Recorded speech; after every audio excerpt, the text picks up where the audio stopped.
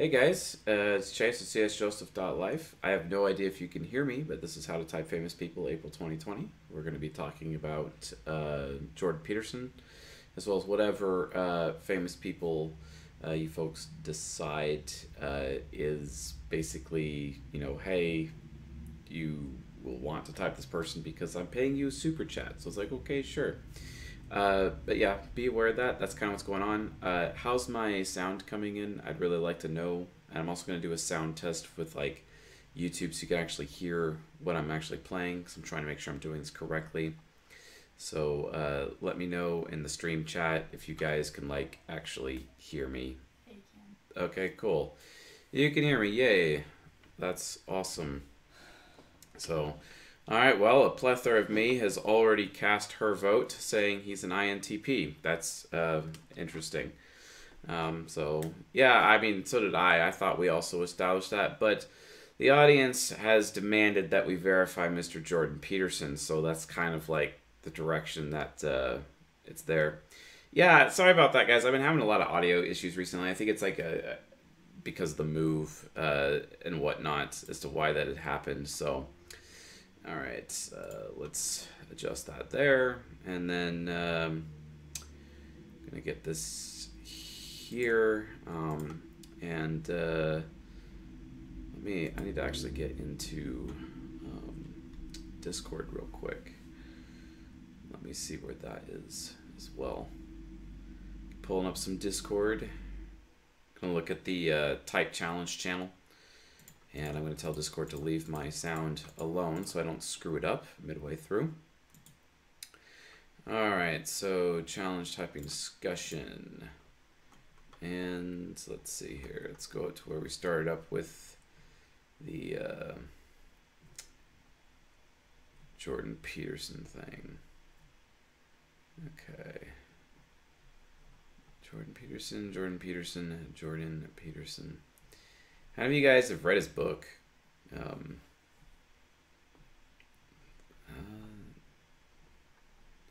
Some guy like to tell me that MBTI is BS. Prove me wrong. I can't prove him wrong. I just can't. So, okay. I think that's where it starts. I'm gonna move this window over here, and then we'll get into screen sharing in a second here as I adjust it here. All right, awesome. Cool. I think we're ready to go. So let's share the screen and get going here.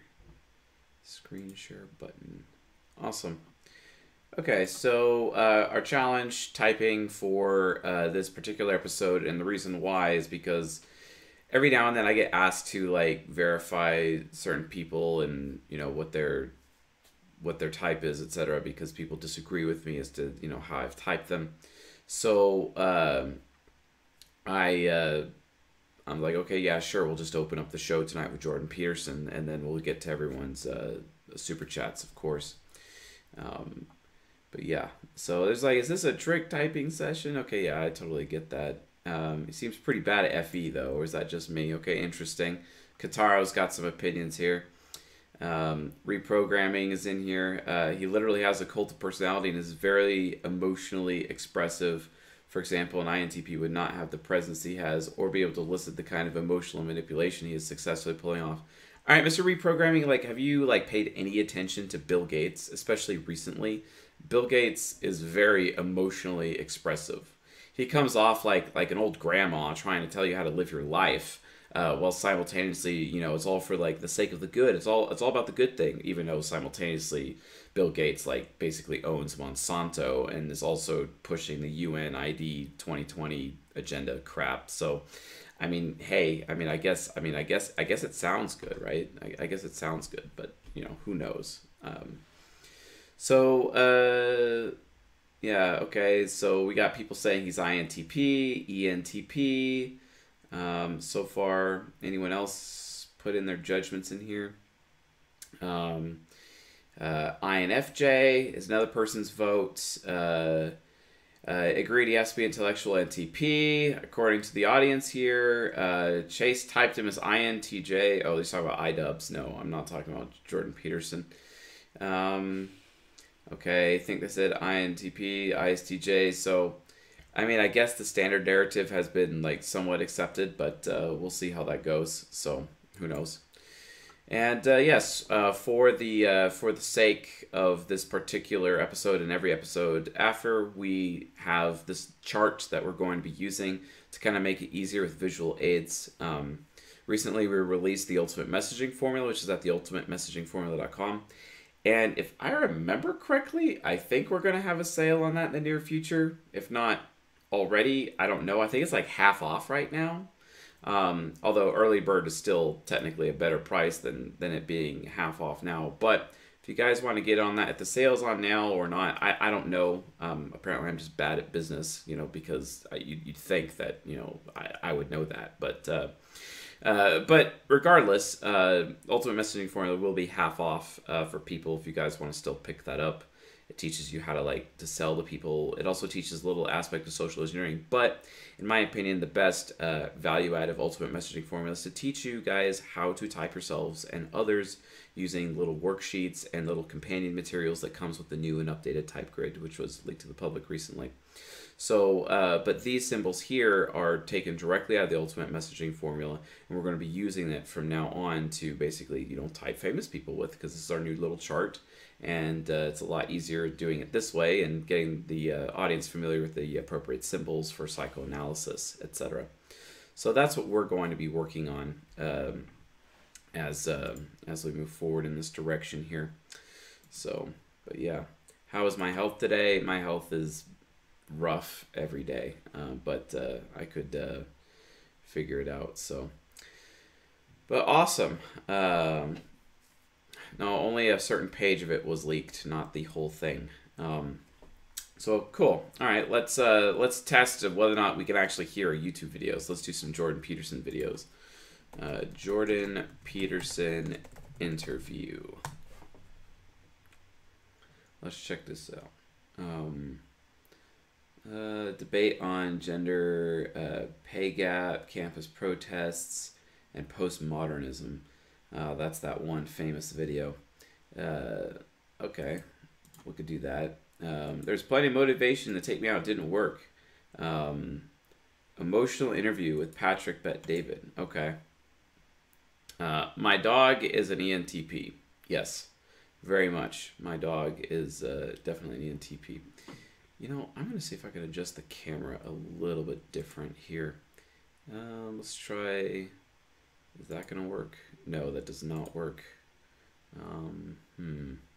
Does that work? No. What about that? No. No. I'm going to go back to this one. It's all I got, so I'll just kind of, you know, get over myself and go with it from there. So, awesome. All right, let's get the show on the road. Fire it up. How much responsibility do you feel that you have, particularly to the Can you guys hear this? Like, I really need to know if you guys can hear this. Like, tell me. alt-right, who, as you say, some of them have enjoyed your work and say, No, I'm not one of you guys. No, they haven't. No, they haven't. Like TI correction. No. Does that mean you can't get along with your dog, Chase? Yes, it kind of means that. It kind of means that. Yes, I cannot get along with my dog. How did you know? Oh my gosh.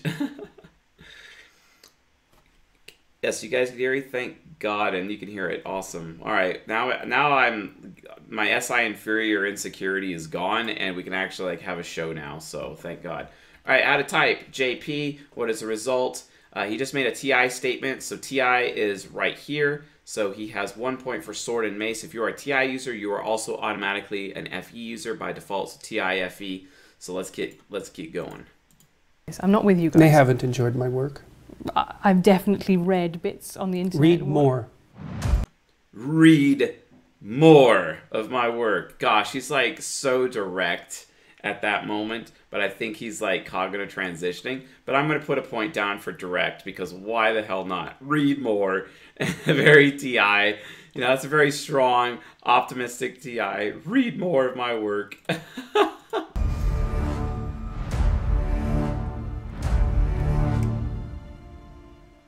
You've sold 2 million copies of 12 Rules for Life. You have 800,000 followers on Twitter, 1.4 million followers on YouTube.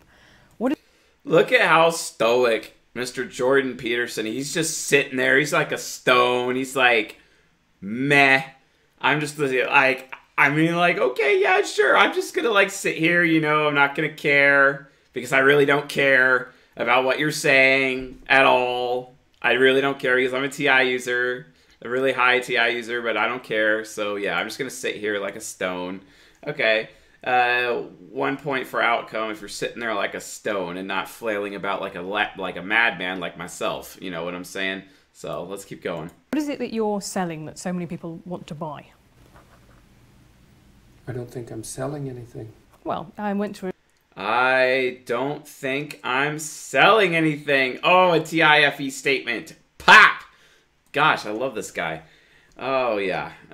You know, my friends give me so much crap for liking this guy. But don't forget, folks, I still maintain that Jordan Peterson is absolutely a globalist. And I'll be honest, I'm not down for globalism. But a lot of people disagree with me when I say that he's a globalist. But yeah, he's a globalist. I mean, come on. Just look at his friends and his little actions that he takes at the UN. You know what I'm saying? I wonder if him and Bill Gates are real tight. Wait a minute. If they're the same type, then I guess they're not real tight, are they? a show where you were selling tickets to your show, so people are willing to pay a lot of money to see you speak. You know, what is it that you think that people are hungry for? They want to hear from you.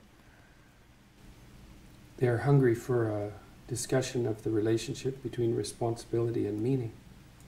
They're hungry for the discussion between the responsibility and meaning. Another TI statement. And I'm going to put down a point for Earth and Water, extrovert intuition, because extrovert intuition, when you're usually discussing meaning, it's usually extrovert intuition when you're looking at it in terms of like what everybody else is seeing. Although the meaning can also be directly applied to FI and NI at certain times. But the context of this particular conversation, because he's talking about people in general, not really making it about the self, it's more of an extrovert intuition thing. Don't forget, guys, certain words and certain phrases can still mean multiple things in terms of the cognitive functions. We see this all the time. Like, that's like super normal. So like, don't get confused when that happens. All right. So why is that? Remember, this is four sides dynamics. The name of this science, we're calling it four sides dynamics. It is a dynamic. It is not. It's not something static. So get your heads out of this inductive reasoning static thing and get your heads into the deductive reasoning dynamics thing, and you'll be far more successful within this form of psychology.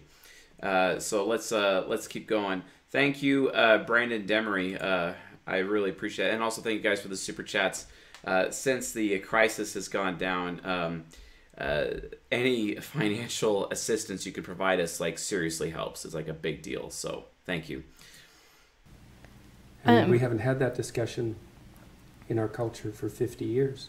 We've concentrated on rights and privileges and freedom and impulsive pleasure, and those are all useful in their place, but they're shallow, and that's not good, because if people are moored shallowly, then storms wreck them.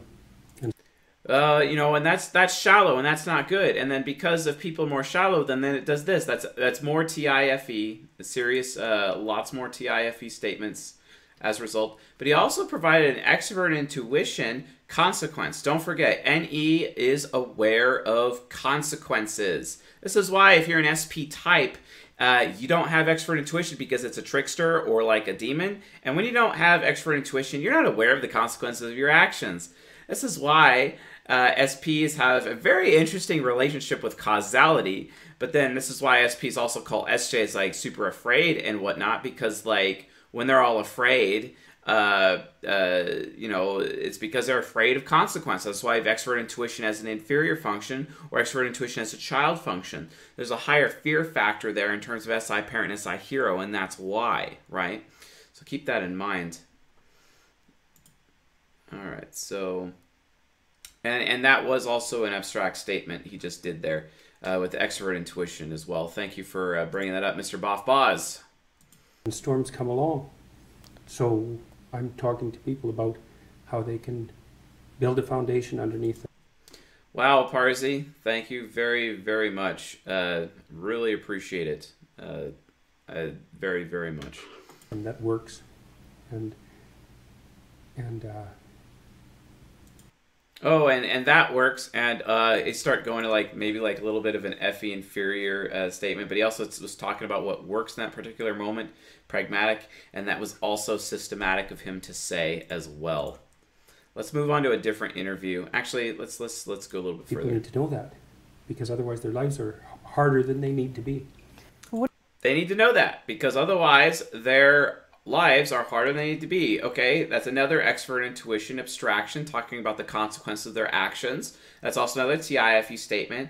Okay, yes, he's obviously a crusader. Jordan Peterson is obviously a crusader. He's just sitting there like a stone. He's outcome. He's very responding in that. So responding and outcome.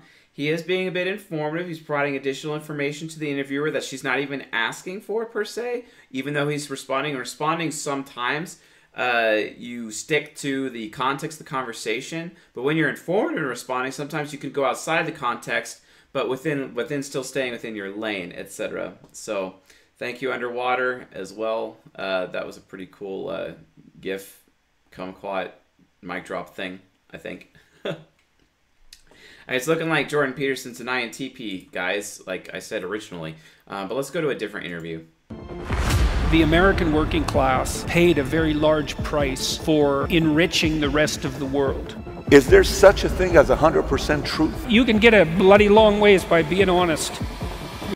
You can get a bloody long ways by being honest. Yes, that is TIFE, that statement. Also, when it comes to, like, being honest, I would like to quote another TI hero, ISTP, and this is a father of an ESTP I know, and he said, quote, "Never underestimate the power of stating the obvious." Folks, this is something very important. Remember, it's far more valuable to state the truth, regardless of the consequence of the truth.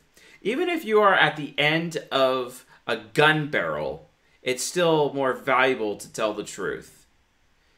Because the truth is technically something worth dying for. And I think Jordan Peterson is very well aware of that. We really have no idea what they're doing to us. These aren't trivial technologies, you know. Some of the belief system that we have politically, liberal or conservative, we're born with. It's not the fact that the conservatives are right or that the liberals are right. They're both necessary, annoying as that is. Trigger warnings clearly. Oh, they're both necessary, as annoying as that is. Yes. Opposing ideologies. That's an extrovert intuition standpoint. He's talking about the balance of yin and yang. And that is also another abstract statement. Fantastic. Okay, that's really make things worse. There's a lot of Latinos in the room here. Were you trying to encourage us to go out there and have 10 babies? You're trying to say they will make 10 babies in a heartbeat if you say that. Who had an absolutely dreadful... Wow, that guy is like almost like racist. That was like a racist statement. Come on. Morning, and it's just as bitchy as can possibly be imagined. That's kind of what... Bitchy is what possibly can be imagined. Yes, another point for pragmatic. Okay, thank you very much. This is pretty cool. Let's go a little bit deeper. Let's see here.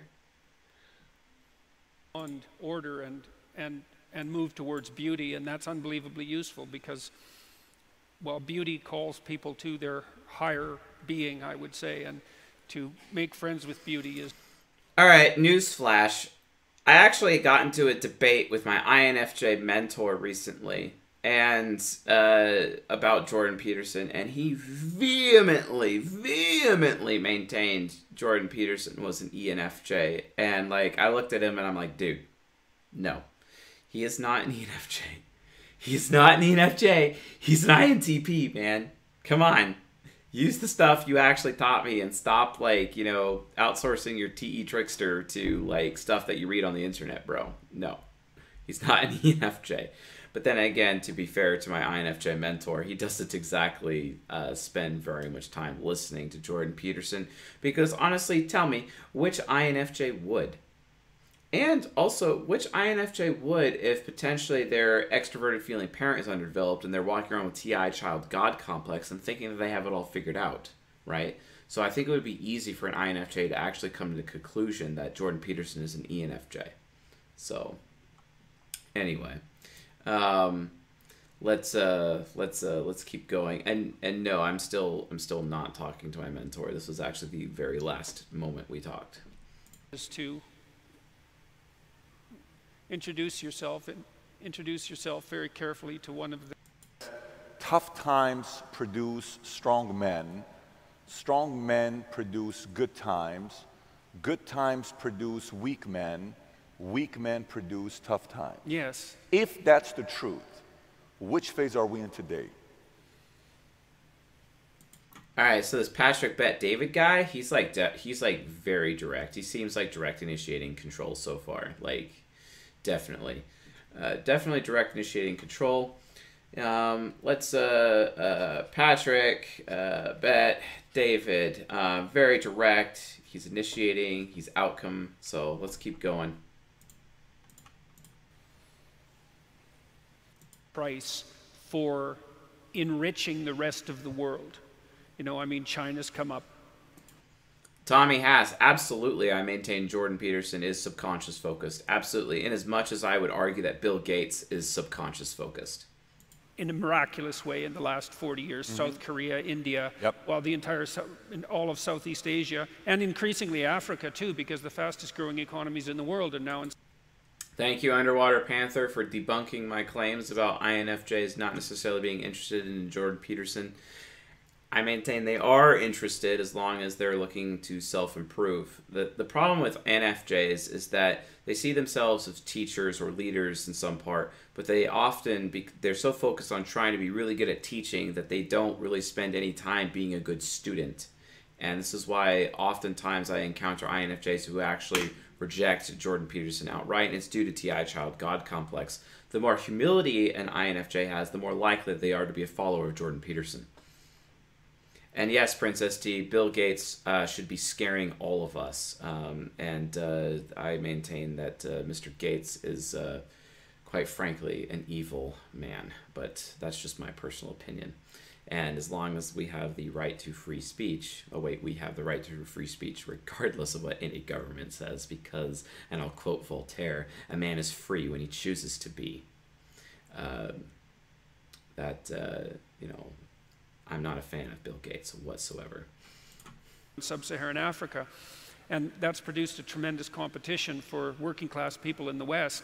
But speaking on a global level, Speaking on a global level. Oh, guys, don't forget. I got to put in a website, joseph.life / famous. You guys can see the people that I've already typed doing these live streams. A list in one place. Mr. Anthrax, I recommend Jordan Peterson's book, 12 Rules for Life. I generally don't recommend him otherwise. His content that is specifically for 12 Rules for Life, I do recommend. But anything relating to his talks about globalism, I absolutely reject. Now, I don't know if Jordan Peterson has recently rejected globalism. I'm not sure. I hope he has. And if he has, then I'll definitely be a hardcore fan of Jordan Peterson. But so far, based on my knowledge of his career and the people that he hangs out with at the United Nations, I kind of have to believe that he is a globalist until I could see some evidence more than just his words, because he'll even, you know, claim that he's not a globalist, but his actions don't necessarily say that to me, and that's just kind of my thing. So we did type Bill Gates. He's an INTP. So awesome. All right, so let's get Mr. Jordan Peterson in the bag, please. In the bag. INTP, again. It's nice to get some reassurance there that I was right the first time in using completely new interviews and the like. So, cool. Let's move on to the next one. Altruistic. So yeah, I mean, okay, like altruistic with Monsanto, that's really altruistic. I mean, you know, things can look altruistic and not be altruistic. Don't forget, in the absence of explanation or communication, perceptions become reality. Check your reality. Make sure it's not an actual perception, you know. Like just like as it is in the Matrix, you know, you could take the red pill, you could take the blue pill. Which pill are you taking? You know what I'm saying? All right. Daniel Karaoke wants NBA Youngboy again, huh? Okay. Well, let's go into Discord and check out what the super chats are doing tonight. So, all right. So far, highest super chat is 3270, I believe. Oh, adding to Rodney Mullen. Okay.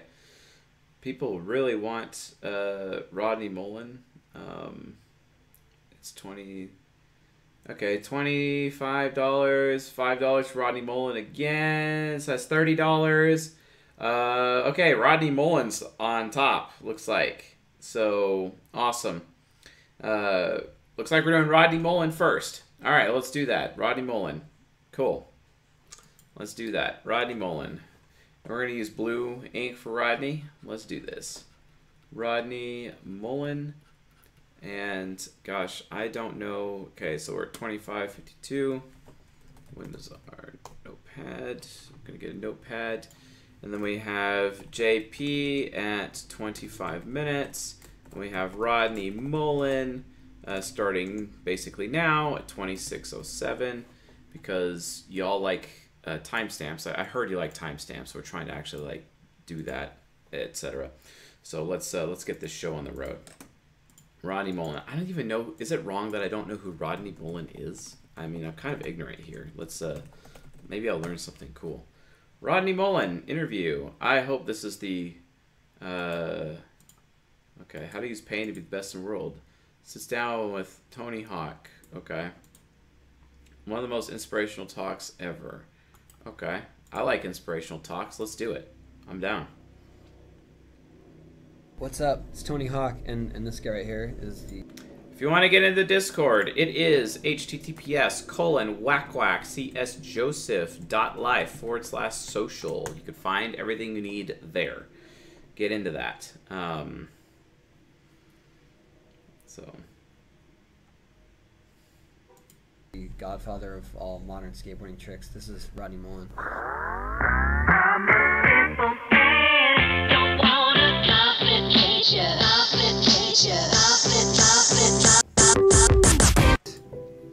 To be able, it's such a gift to be able to look at something and to love it for the sake of it. And nurturing and maintaining that is one of the hardest tests of any pro, much less for anyone to find, right? What is the Beethoven who never found his piano or harpsichord or, right? Oh my gosh, are we looking at like an FI hero right now? I mean, wow. That just like, kind of sounds like it to me. Putting a point down for spear and bow on that. FITE for Mr. Rodney Mullen so far. Let's keep going. And like, so for me, I had an intuitive yearning that skating was for me. John Bodine, please look up Jordan Peterson's work at the UN, especially when tied to UN Agenda 21. And when I found these movements and the little subtle things that no one was pointing me and telling me what to do because I have such a visceral push against being told what to do. Because I have such a visceral push to being told what to do. Yeah, because I never want anything to get in the way of my freedom of choice, my introverted intuition, and my pragmatism independence. Yeah? Yeah, okay. That makes a lot of sense. I mean, I'm down for that. Is he an ISFP, folks? Is he? Especially for this, you know? For the joy of what I'm doing, you're going to tell me what to do. I struggle with that. There's days you want to go...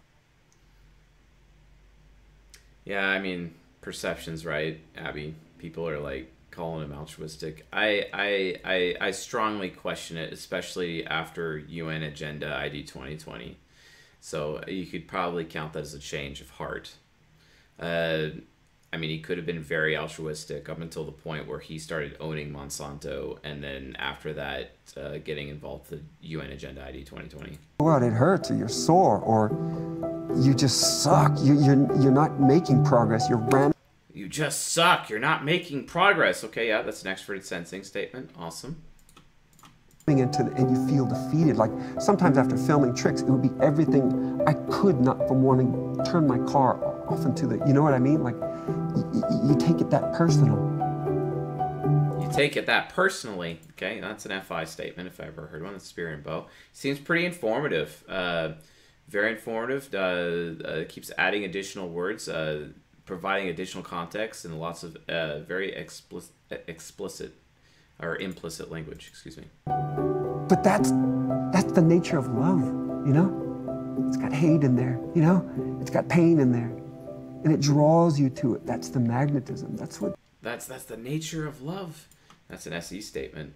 Talking about nature in that way, even though that was kind of an abstract statement, but doing it in like what seems to be a concrete way, as near as I can tell, in terms of what he's getting out of it. He's also talking about what he's getting out of his practice. That's an interest-based statement.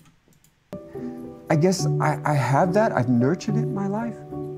I see people with talent, with all those things. But the one thing they don't have is that just love for doing it for the sake of it. Love for doing it for the sake of doing it, guys. It's all about the music, man. You know, how many times when you like watch interviews with Queen, you have that one guy always talking about it. It's all about for the love of the music, guys. You know, that's the ISFP talking, like literally, in that situation. That was another interest-based statement as well. Seems to be the outcome from that point of view. Let's look at a different... He's doing that in pools, and I'm having problems on the ground doing some other 180, like wake up. And it would be so inspiring for me, you know? Would you say that you're the first person to really ollie on flat ground? I mean, I'm from Florida. Al Gelfin came, and I watched him do it on Bert. It was you know, like a thrust, right? 180 move. Yeah, it wasn't about the tail. Yeah, but there's an old freestyle trick, just a transfer, and when you need to get to your nose to do stuff like truck stands, you just click your tail and jump to your nose, so it go like that. Right. So it's just a quick hop, and it was all just after seeing him. I thought, you know, I'll just do that and jump. After seeing him, you know, I think I'll just do that and jump. That's also extroverted sensing, learning what other people are doing, and then be like, oh, I want to do that too. You know, so anyway, he is a wayfarer.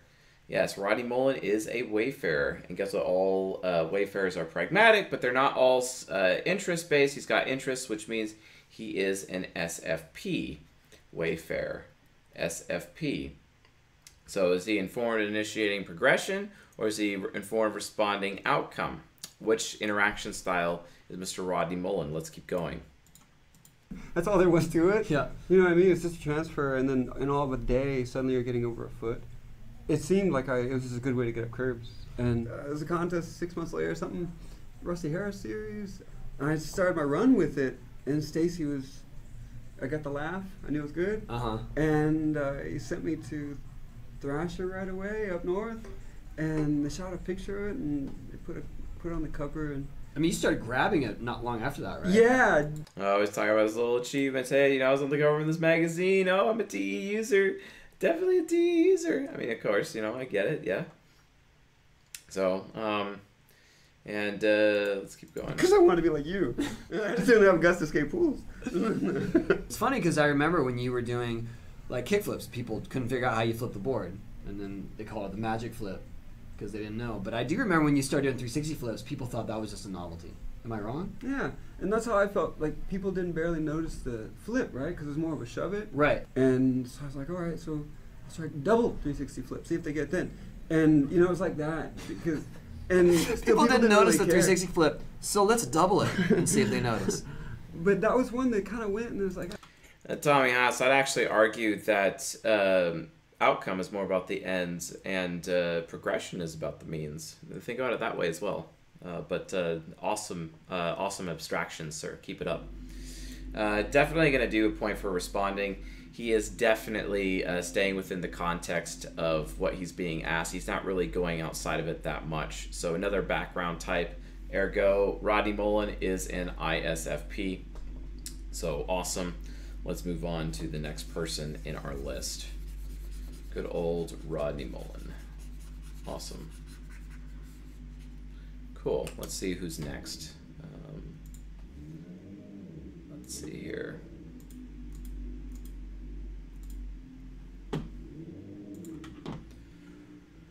Okay, so Rodney Mullen, deleting that one there, and then deleting this one here, and then Rodney Mullen here. That was really fun, guys. I really like doing Rodney Mullen. It's nice to see some ISFPs. Thank you, Parzi, again, and then Warren Zevin. Okay. All right, so let's see who's next here. Okay, so 32, Elizabeth Moff, now 32 to $35 now. Jimmy Page, doing Jimmy Page next, looks like. Jimmy Page is what's next. So we are off to Le Jimmy Page. Awesome. Okay. Jimmy Page. Jimmy Page interview. I hopefully this is like the right guy. So 2017 conversation with okay. No, I did not want that. Not new window. My goodness. Come on. All right, so Roy Hopper and Led Zeppelin. Okay, so it's a Led Zeppelin person, I think. Okay. Guitarist and founder of Led Zeppelin. Fair enough. Now I actually know who this person is. In August, I've managed to work. I find Robert Plant and I work with Robert Plant. I get into my house and I play him various ideas of things that I want to do on this album because I had a very clear idea of what would work at that point in time with the FM radio in America that were just about getting to the point where they were playing whole sides of albums. Wow. That guy seems informative, initiating movement. Like Jimmy Page, okay. Seems like it. Let's see. Form initiating movement so far. Okay, let's just, or progression as we say. But let's not put all of our things in that. Okay. All right. All right, cool. All right.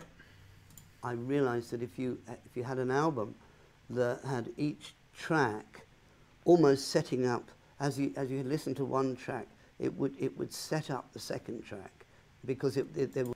Hey guys, if you guys are adding to the super chats, please also say what the total is because then I'm at that way I'm not at risk of being bad at math publicly here on television. I'd appreciate that, so thank you very much. I don't exactly have an assistant with me in the studio right now making sure I'm not being terrible, so. There would be such a diversity upon the album of different styles and different moods that it would capture people's imagination when they listen to it. And now we had the vehicle with the FM radio to be able to do that. So yeah, I had very clear ideas of the material that I wanted to do. And I'd written. Yeah, I had very clear ideas of the material that I'd wanted to do. He keeps talking about the past. It seems very introverted sensing, talking about his past and his experience. Let's keep going. I'd written communication breakdown. I had the whole chart really for Babe, I'm Going to Leave You. And yeah, so I worked with him. There was just he and I played him some material that I'd done with the Yardbirds, like Dazed and Confused. And he recommended a drummer that was John Bonham. And then I'd seen John Bonham play. I felt him play, actually. It was quite an experience. And he was playing with a musician called Tim Rose, who wrote Morning Dew. I think he might have written Hey Joe as well, that Jimi Hendrix did. So there were now sort of a possible three, and John Paul Jones heard I was getting a band together and called me out and said, I hear you're putting a band together. Would you consider me on bass? And I said, okay, marvelous, because I'd played with him in the studios in various sessions. Yeah, super progression, very informative. Definitely a starter type as near as I could tell. I'm not trying not to be quickly to say abstract versus concrete, but so far it seems abstract, but I want to see more evidence of that. Definitely seems systematic. He's talking about the systems, talking about the FM radio, as much as I could tell. So definitely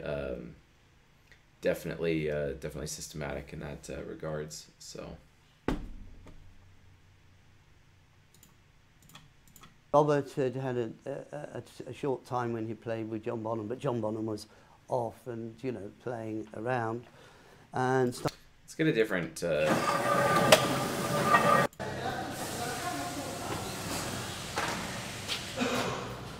Area at that point. You'd hear of other guitarists and meet other guitarists, but nobody was in a really close proximity to you. But there was an art college at Epsom. Jeff Beck's sister was attending that art college. There was a record collector who collected. To constantly talking about other people's experience in this one, that's a point for extroverted sensing. So NISE. So we're gonna have a little bit of a battle over his looks like his perception functions. So we'll see how that goes. Collected rock and roll and rockabilly records, and they were having a conversation. And she said, my brother's really weird. You know, he plays records and he's sort of trying to learn guitar from them, but he's only got a homemade guitar. And he said, well, we've got one of those here, you know, who lives in Epsom. Well, I think they cooked it up. Maybe we should get these two together. And there was a knock on the door, and there was Jeff's sister, and there was Jeff holding his homemade guitar, and we just bonded immediately. But curiously enough, I get sort of headhunted to play on session. Oh, curiously enough, I get sort of headhunted to play. Okay, that's an obvious TE statement. That's so TE. and also like he name dropped John Paul Jones earlier too, so that's also a TE thing. And it was a very sort of very interesting sort of time really, because I would go into the session lineup with these guys who were considerably older than I was. I mean, a good 7 years older would be. Oh, that's another TE statement, comparing himself to all these older, more capable guys, you know, another TE statement. Talk about his achievements again. The youngest one. Okay, so I was a studio musician, and I'd done sessions for this fellow called George Ogomelski, who actually was the manager of the Yardbirds. Oh, another TE. Okay, thank you for Mr. Name Drop here, Jimmy Page. Guys, like, honestly, it's really between ESFP or ENTP at this point. That's kind of like where it's at. Definitely pragmatic. So we need to spend a lot of time here. We need to spend a lot of time here on abstract versus concrete, systematic versus interest as well. Form initiating movement, these things are basically done. So we got this in the bag. But we need to figure out, is he a crusader or a wayfarer? So we need to spend time focusing on that. And we need to spend time focusing on these right now to get more evidence. So let's keep going. Kind of seems concrete so far, but I want to verify that. And he'd asked me to join the Yardbirds at one point. I didn't feel very comfortable about it because I knew Eric didn't know, and I said no. And then it came. Because I knew Eric didn't know. Gosh, that's another TE statement, and that's also an SE statement as well. So more expert sensing is piling up. Came up another time, and by that time I was a producer. I'd worked my way up. Being a studio musician, I took it on board as almost like an apprenticeship because I wanted to learn from the recording engineers for certain techniques. I really wanted to learn how things were done. Really wanted to learn how things were done. That's an extroverted sensing statement as well. It's getting closer and closer to Wayfarer, folks, as we keep going. By this time I could read music, which meant that I could write it and do arrangements. And then I was... Yeah, but when you have introverted sensing as an optimistic nemesis function, when it becomes your ally, you can also speak in that regards as well, in terms of your own experience. It can happen. Be advised. Producing as well, so I was in a really good sort of zone. And when I had this second request to join, I said, well, I know somebody who'd be really good for this, and it's Jeff Beck. And of course he went in there and did some amazing work with the Yardbirds. I mean, yeah, absolutely amazing. Out of this world then, and is out of this world now. It's just fabulous. So what happens as a result of this, Jeff being in the Yardbirds, I'm still living with my parents at the time in Epsom, and I hear this sort of car roar up, and I thought, what's that? I didn't know it was a... That's introverted sensing. That's talking about, I heard this car come up and I made this decision. So that's introverted sensing as well. Gosh, maybe it's not actually between ESFP, ENTP. What if ENFP is still in the running here? This is getting really interesting. Still holding out for ESFP. Wow, this is pretty good. Pretty good. Definitely an FITE user, as near as I could tell. Is it really between ESFP and ENFP? It's kind of getting interesting, folks. Kind of getting really, really interesting. Gonna have to say no to the ENTP side for sure. Gonna have to say no. So let's keep going. I just heard this thing roaring up, and I looked out the window, and I saw that there was a Corvette Stingray outside. And there's a door, somebody's getting out. Of course, it's Jeff. And Jeff's coming out and he's holding this guitar and he's kind of always come to have a play, you know. And he knocks on the door and I say, come in, Jeff, you know. And he's saying about that they'd just done a sort of a new deal and he bought the Stingray with it. He said, here, this is yours. And he gave me the Telecaster that he'd been using. He said, this is for yours for getting me in the Yardbirds. Well, obviously I was really moved. I mean, you know, it's got a lot of love in that. Wow, you know, I was really moved. Yeah, that's a very FI statement for sure, definitely. So, forward initiating movement, FITE user, therefore he can only be ESFP or ENFP, but I know that he keeps talking about his past guys, but I'm just seeing far more extroverted sensing in there than I am seeing introverted sensing. Let's move on to different interviews so we can extract some more. Thank you. Thank you very much. I know why people watch this show. I think this is this book I think is delightful because, well, for one thing, it's irresistible. You're drawn to it because you know it's rock and roll, and then you start looking through it, and you can't stop looking through these photos. How did you go about collecting? Yes, shout out quick. I agree. There is too much recollection of events, which definitely indicates concrete. He definitely seems super concrete to me. But I'm just holding out for some abstraction, but I'm just not really seeing it. This quantity of photos from your career. Well, I had a lot of photographs from the very early stages, like the pre-Beatles stage, and they were like in the family archives and my own archives from when I was a kid. And then I had various photographs along the way. So notice how he's talking about how, oh, it was in the family archives, and then it was in my archives. He's always using the reference, the external sensory reference, before he ties it back to himself. Every time he talks, he's all about this other person, then he ties it back. This other person, then he ties it back. That's an example of cognitive orbit between extroverted sensing and introverted sensing. And SE heroes do that all the time. I know because I'm married to an SE hero and she does this all the time. She uses the external reference first and then draws it back. And just watch him do that over and over and over and over. Like when I went to a cottage in Wales called Bronra with Robert Plant, and we did some writing, and I had photographs from there. And oh, and I had photographs from there. Okay, now the totem. Basically, I had these points of reference all the way. Oh, I had all these points of reference. That's TE and SE at the same time. Through. And I was very keen to do an autobiography in photographs because...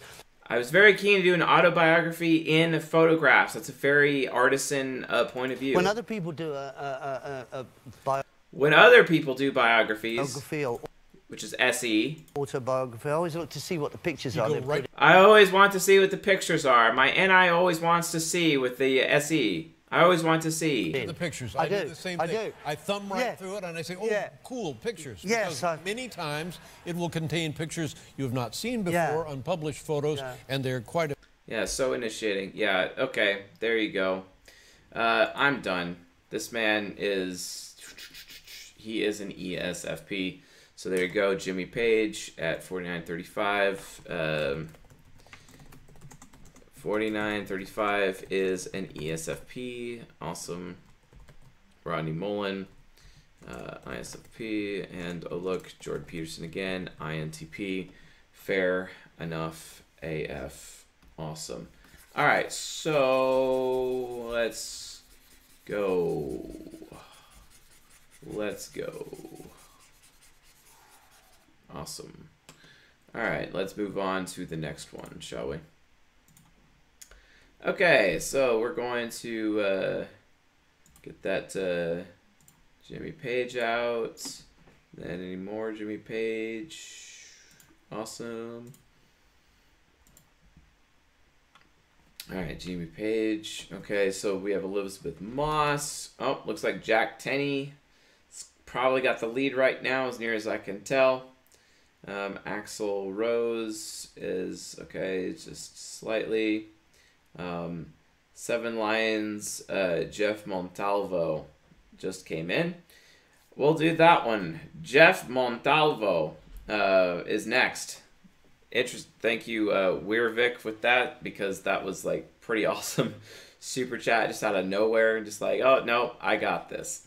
Like, okay, bro, you got this. All right, so Jeff Montalvo, and then let's go into the. All right, so Jeff Montalvo interview.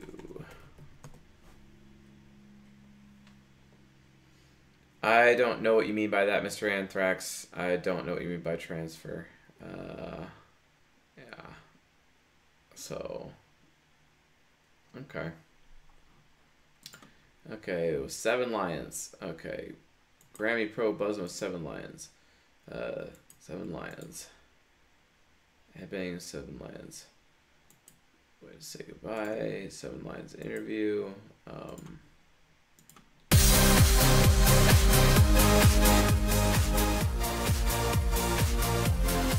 Welcome to another edition of Grammy Pro Buzzin'. I'm Daniel Mendoza, 7 Lions.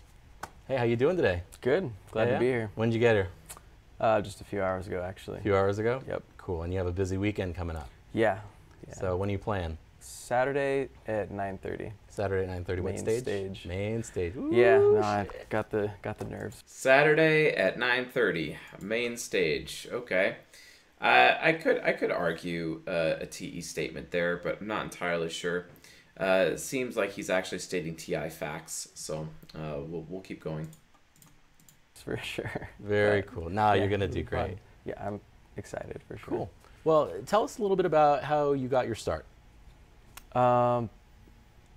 Just music in general, I guess. Like the way back would be my dad is a musician, and we always had instruments around the house, so just naturally played in bands in middle school and high school. And then the transition into electronic music was basically wanting to be able to write and compose music without having a band, you know, having to rely on people. Sure. So it's kind of where that transition. Without having a band, without having to rely on people, sounds pretty pragmatic if you ask me. Happened. Cool, very cool. So when was it that you transitioned from wanting to be in a band and, you know, rock and roll and to electronic music? And I'm sure that that influence is still there. Oh yeah, definitely still a metalhead at heart, for sure.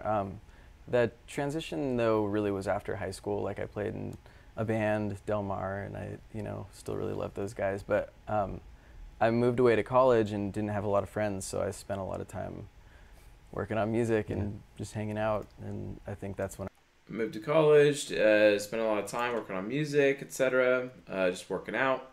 Okay, thank you for sharing your introverted sensing experience with us, good sir. And definitely seems progression, not really outcome focused. he would have stated that he had some goals. He's just kind of like hanging out, not really having goals per se. He's just working on music, whatever, see what happens. When I really got into it, I got into industrial music around that time too. Totally. Went to a bunch of goth clubs in San Francisco, and yeah, that was that. Nice. Went to a lot of goth clubs in San Francisco. Introverted sensing. Got into industrial music in that way. Introverted sensing as well. Doesn't seem to be using any TE statements. Seems to be doing it from a TI standpoint. So we're looking at a possible crusader at this point. Maybe an ISFJ. Could be really interesting. Nice. So you're talking about you spent a lot of time like making music, and where do you start when you are crafting a song? Do you start with lyrics? Do you start with, you know, the composition and the melody? Melody, Yeah. for sure. Yeah. And mood. Like I generally know what vibe I want to go for. Ooh, I generally know what vibe I want to go for. It's an FE statement, so another point for sword and mace, for sure. Definitely what vibe I want to go for. Definitely seems informative, and definitely seems responding. He's not exactly initiating, so he may be informative, responding outcomes. So we might look at background, but not sure. It could be a cognitive transition. Let's keep going. Before. Sure. Sometimes I'll sit down and think like it'll be really cool to have a song that it has this kind of mood and, you know, this kind of section that does something like this, and I have a structure in my head, and sometimes I'll like be in the shower and I'll be like, oh, that's a really good melody, and then I'll like get out and just put it down. Structure in my head. Oh, that's a really good melody. Okay, yeah, that's seems to be a systematic approach. Also kind of might be expert intuition as well, because that's how I create music as well. It just comes to me when I'm sleeping or when I'm in the shower, when I'm driving. So who knows? But definitely seems systematic so far. And we had a point of pragmatic. Ooh, gosh, I don't know. He could be form initiating progression. He could be a starter or a background. So we're looking at starter. We're looking at background for sure, and definitely a crusader. So let's see where it goes. Really quick, and then go from there. So it's different all the time. And it's really interesting that you say that it really is fueled by your mood, because I get that totally from the music that you create and that I listen to that's yours. It's very different, but to me it is absolutely mood driven. And I think, you know, lyrically, like the lyrics. Yes, I do make music. You guys should see the poetry that I do. I'll whip it out. I was actually thinking about creating like a companion channel to discuss, or actually to, and I just have like little episodic poems that have one grand narrative, but they're also like a song at the same time. So that get accompanied with it also kind of portray some of that. Like, how do you come up with the lyrics that go with music? Well, usually I leave the lyrics up to the vocalist, and I kind of help them with, like I have kind of rules almost. Like I don't want anything to be that you can pin down to modern time, I guess. Like I want everything to be timeless to where people can listen to it. Want everything to be timeless. That's a very interesting point of view. That's a systematic statement. That's potentially abstract. So I'm going to put an abstract question there on that one. And that was also outcome. So he's cognitive transitioning. I think he's transitioning between ISFJ and ENTP. This is probably why it's getting a little bit difficult for me. So that's where I'm at right now, folks. I'm at ISFJ and ENTP with this guy. Don't you guys get any Serge Tankian vibes with this guy, which is more ENTP? But I don't know. Let's look for some affiliative approach. You know, 10 years from now and be like, oh man, that song wasn't like this weird phase I went through in 2016. You know, like I want it to be. The only person I rap to is my wife currently. Something that people can really listen to and like for a while. And I think the key to that is to not be too hip and like, you know, so. You only wish you had chest hair, right, Lazarus? Just kidding. I try to tell him to like, let's be metaphorical and, you know, that's kind of where I go. Let's be metaphorical, guys. let's be metaphorical, abstract, you know. Well, and I guess the great thing about that is a great song is a great song is a great song, and is gonna. All right, we'll change the interview.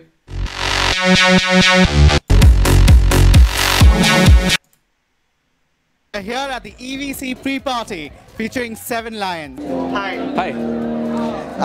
I just had a couple of questions. He's so uncomfortable with his SI. He's like, Can you just tell us a little bit about what will you be playing tonight? I'll probably play a little bit of everything like I normally do. I play house music, trance, dubstep, trap even, because I like to make all kinds of music, so I'll play it all as well. In your previous tracks, you have been interweaving a lot of other genres. Which other genres do you plan to tap in this time? I mean, it's always different, like probably some psytrance a little bit, some trap. I mean, like I said, I like everything, so I'll play a bit of everything. I mean, I don't gosh, yeah. I mean, he just initiated. really play much deep house because tonight isn't really the right night for it, but other than that, I'll play everything. It's not really the right night for that. Gosh, that seems so Effie Childs. He reminds me of Justin. Shout out to Justin Balliard. He definitely reminds me of Justin so much, just like with how he talks and the cadence and whatnot. I mean, looks like it's getting a little bit closer to initiating on that side for sure. Let's keep going. So far, you have had about 3 extended plays which have been released. Are you working on a full-length studio album? I wish. It's hard to have enough time to actually do a full album, so I'll probably have 2 more. Oh, it's hard to actually get enough time to do a full album because, like, I'm a starter type and I can't finish anything that I start. LOL, because I'm not outcome focused enough to like actually finish an album. I'm more progression, guys. Just saying. Gosh, it's so hard for me to type my own type. It's so hard.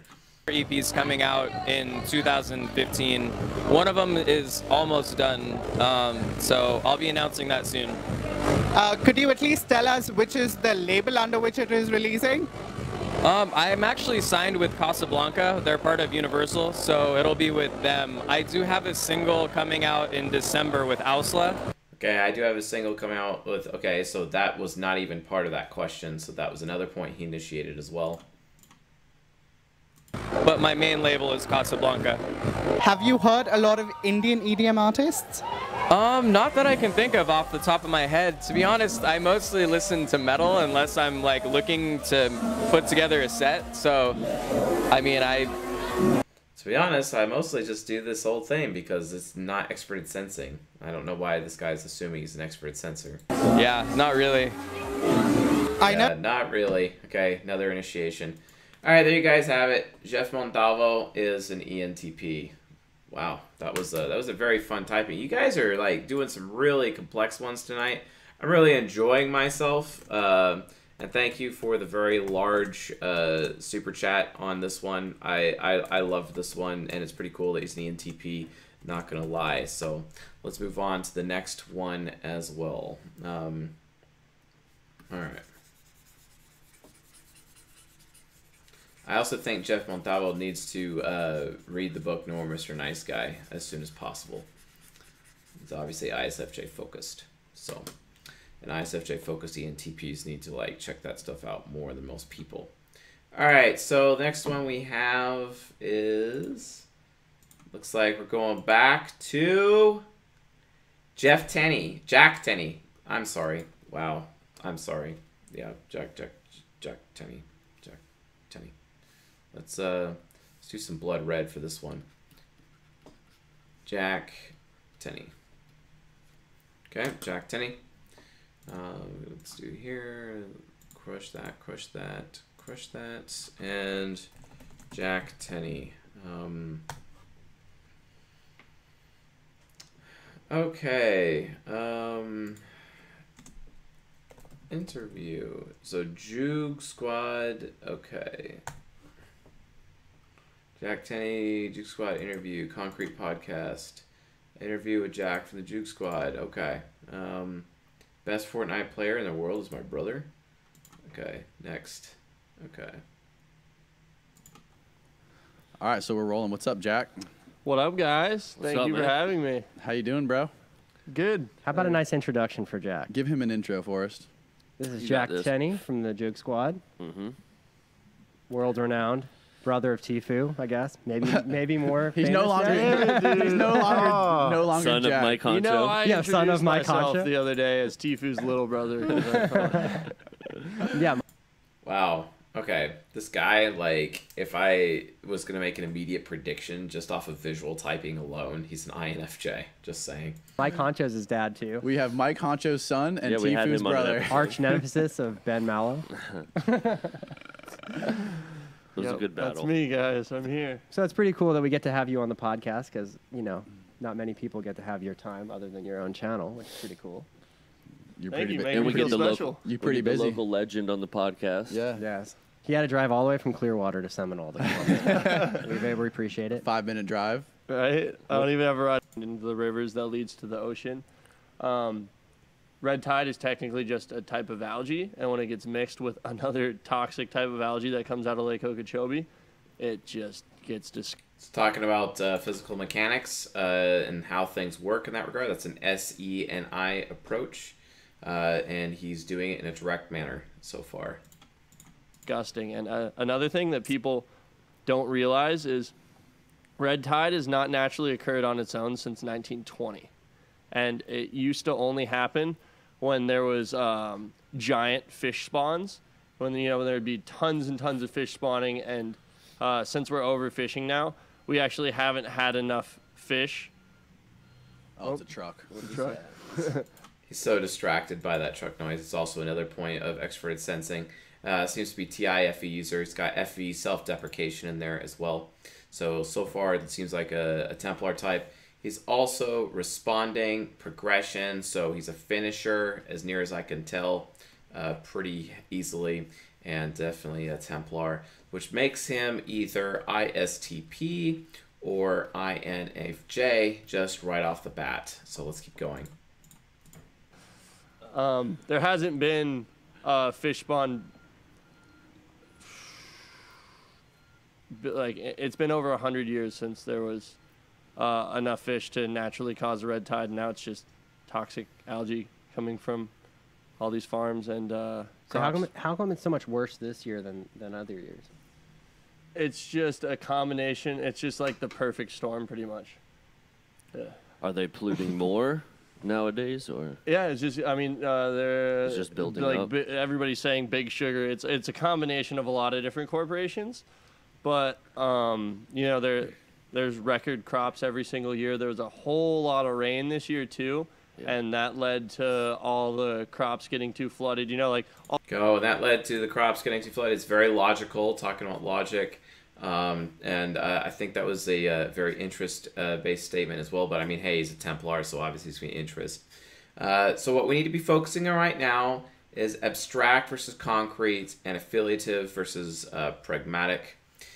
So far, since he kind of seems to be coming off like an environmentalist, I'm going to stay affiliative so far. But there's not enough evidence to really convict him as an INFJ, so let's keep going. All these crops that they're growing are farmed on swamplands that are constantly drained. They need to be drained or else it'll just flood all their crops. Right. So where they... Well, it needs to be drained or it'll flood all their crops. Okay, that's an affiliative thing. Gosh. I mean, I could argue ENFJ focused ISTP, but I want to see a little bit more. Drain the water straight into Lake Okeechobee, creates these toxic algae blooms, makes its way to the ocean, and then we have like a supercharged red tide toxic algae bloom. Like, look at that water. That is not the color that the ocean's supposed to be. Where is and that? Is also not that's John's Pass. Okay. Wow, he's like being so environmentalist right now. It's very affiliative. Very affiliative. Okay, yeah, he's an INFJ. Like there's no point in continuing. He's an INFJ, and interesting how visual typing worked out pretty well. So Jack Tenney, INFJ, and finished at 1:08:51. Next. Hashtag next. Got ourselves an INFJ here. Is it wrong that the most memorable typing that I've had so far, at least recently, was Penn Badgley? I don't know why. I've even been talking about Penn Badgley a lot on Facebook for some reason.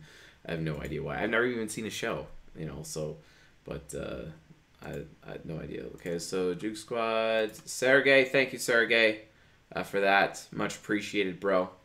Very, very much appreciated. Okay, looks like Elizabeth Moss is next. So we're doing some Elizabeth Moss. Let's keep going. Elizabeth Moss is top at $32 right now. If you guys want to outbid anyone, let me know. So far, $32. And Elizabeth Moss. So, is this the same Elizabeth Moss from like that movie, The Saint, with, or is that a different Elizabeth? I don't remember. That movie, The Saint, with Val Kilmer. Is that the same person? I don't know. Maybe. We'll find out, I guess. I really like that film. I really like that film, The Saint. Elizabeth Moss. Oh, that's Elizabeth Smart. Or Elizabeth Shue. Gosh. Elizabeth Shue. I think it's Elizabeth Shue. Okay, Elizabeth Moss on Oprah. Gross, Oprah. Oh, she's the... Okay, she's the Handmaid's Tale actress. Okay, cool. I have avoided watching that show because it brings back some really rough memories. Good to see you. Thank you. It's You really look good great. to see you. Thank you I like very this much. outfit you have on. Yeah, it's like my fembot dress. Oh, yeah, it is a little bit robot. Yeah, it's my fembot dress. Okay, cool, because, like, I'm initiating. Awesome. Finally, an initiator. You were just in Australia, Yes. correct? Yes, I'm shooting The Invisible Man there. Oh, this is a movie? Yes. Oh, that's cool. Yeah, yeah. Is it the sci-fi Invisible Man? Like the horror Invisible Man. The yeah. horror Yeah, Invisible it's a Man. very scary movie, Oh, hopefully. nice. Yeah. All right. Yeah, it's a very scary movie, hopefully. Okay. Informative. Very, very informative. And I think she might have talked about her performance, hoping how the film performs. Might be expert sensing, but we'll see. I don't play The Invisible Man. You do not? No. Spoiler. No, I don't play the Invisible Man as I initiate again, and extroverted sense jest at there as well. Okay. Who does play the Invisible Man? Is that... Oliver Jackson Cohen. Okay. Yeah. Does he have to be there the whole time? Oliver Jackson Cohen. Oh my gosh, like name drop kind of, even though she was kind of supposed to, it was direct, but how she said it, the emphasis of her voice kind of seems FIT to me. She might be a Wayfarer, but let's keep going. Too little evidence to know for sure. Even though he's invisible? No, he has like the easiest job in the world. Yeah, right. No, he has the easiest job in the world. It's expert sensing. She's also progression. Seems like a starter type. Seems like a starter. Let's keep going. That's what I would want to be, the Invisible Man. Yeah. But you celebrated a birthday there in Yes, Australia. I did. I just turned 37, I think, last week. What's your general... I just turned 37, but I think that was like last week because expert sensing, you know. Okay, yeah, sure. Happy birthday. What is your general feeling on birthdays and the celebration factor? I'm not a big birthday person. Since I was like 10 years old, I'm kind of good. I just want to be low-key about it. And Okay. so, but I don't know if this ever happened to you, but if you don't say anything, if nobody knows it's your birthday, it's kind of sad. Yeah. Yeah, if nobody knows it's your birthday, you know, it's kind of sad. Gosh, that could be an FITE statement. That could also be an FE statement. They're kind of canceling out on each other, so I'm not really going to say. But again, definitely form, initiating, progression. She is a starter type, hardcore starter type. And if she is an SE user and automatically being a starter type, there's only one SE starter type, which would basically make her an ESFP by default. So let's look a little bit forward just to confirm, but I really think she's an ESFP. Oh, yeah, for sure. Kinda Has that weird. happened to you? Probably. Oh, yeah. So I want like some celebration, but I don't want it to be too much. I like to set my expectations really low. The people around you kind of have to figure out, they have to gauge what you want. Yeah. Okay, this guy, Kimmel, is an SE user. How's it going? Whoa, another Kimmel? Ugh, stop being on Kimmel. Ladies and gentlemen, my first guest tonight is an... Now. Oh my gosh, look at that dress. Oh my gosh, that's like, gosh, totemic memory, extroverted sensing, again. All right, I'm not even going to bother moving on forward. She is an ESFP, hardcore. Elizabeth Moss, ESFP. All right, Elizabeth Moss, ESFP, and this is 11449. Cool. Moving on to the next one. Pretty awesome. Elizabeth Moss. Oh, Glamour UK interview. I didn't do the specific interview that I was asked to do. All right, fine. I'll do that. Elizabeth Moss, Glamour UK interview. Okay, that's this one. Welcome back to Glamour Unfiltered, hosted by me, Josh Smith. And today we're joined by the... After you're entertained, after you scream, and after you eat your popcorn and you flies everywhere. After you all do all these things, because I'm expert sensing. I'm going to have a chat with that person and see if there's anything they need to talk about. Yeah. You know? Have you learnt the power of talking in your own life? Yeah, I mean, I believe in communication. I believe it's sort of something that really will fix most things if you just kind of have a conversation about something and listening. I think listening's important. We so often are so... we just like the sound of our own voices, you know? And sound of our own voices, TE. I think about this all the time because we spend so much time in our society today, like we're overwhelmed with information. And everyone's just waiting for their opportunity to talk. No, tell the ENTP to shut up. The best thing to do is just go, just you tell me what's going on, you know? And you tell me what's going on. SE, you tell me. You tell me. SET, you tell me what's going on. Okay. Listen to them and you'll learn something. Yeah. How's your... Yeah, there's no need to go further with this. She's exactly as we have her typed. All right, cool. So we got a lot of people tied at $30, as near as I can tell. A bunch of people tied, and when people get tied, then, people... Okay, so Axl Rose, which is $19.99, which would technically be a few cents behind, even though it's close to 30. So we got $30 at 50 cents. We got Brad Pitt at $30 as well. But we have Rob Lowe at $30, and that $30 one came in first. Ergo, Rob Lowe is first. If you want to make sure your guys' stuff get in on tonight's show, make sure you guys definitely up the super chats if you want. So Rob, I think so. Hold on, let me make sure. Okay, yeah, Rob Lowe, interview. Awesome. Okay, I just really misspelled that. Like a derp. I'm derping. Derping. Oh, this guy. Rob Lowe's awesome. I like this guy. Rick calls his brutal roast.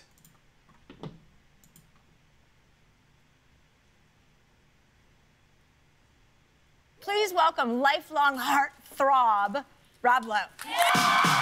Welcome. All right, the character that he plays in Parks and Recreation is an ENFJ. I would like to state that. So let's move forward. How